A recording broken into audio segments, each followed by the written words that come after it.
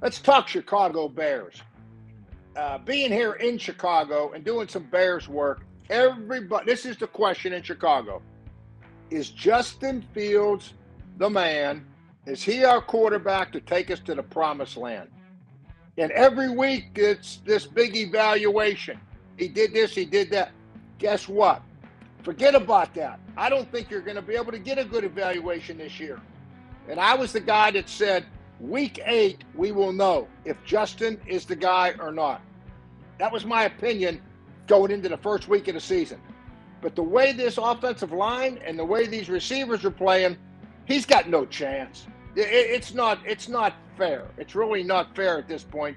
I mean, the guy has thrown the least amount of passes, and he's been hit the most amount of times. He's getting hit almost 50% of the time he drops back to throw a pass, 48 or 47% of the time. I mean, that's insane. And they're doing a lot of screens, and they're trying to do movement passes with them.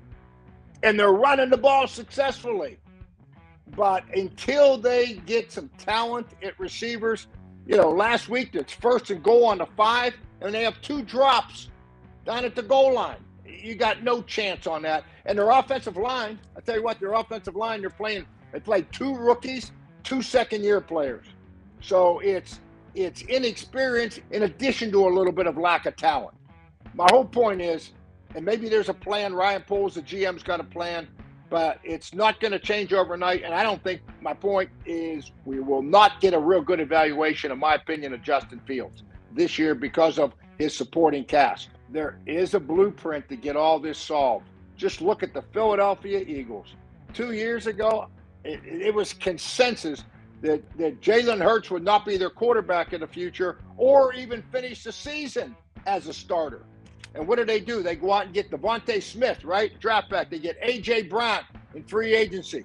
Their offensive line might be as good as there is. They got veteran guys. They got Pro Bowl players. And as a result now, they really haven't changed their offensive philosophy.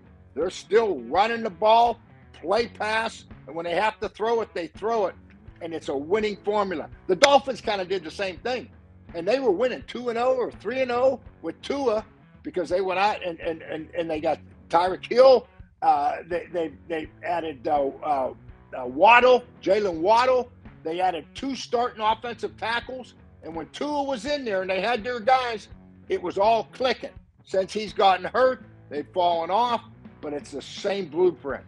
So Bear fans, take heart. There is a blueprint. Now we got to go out and get the players to fall in line, and we'll find out about Justin Fields. I'm not saying he's the guy yet, but we'll get a real good indication once he gets a better supporting cast.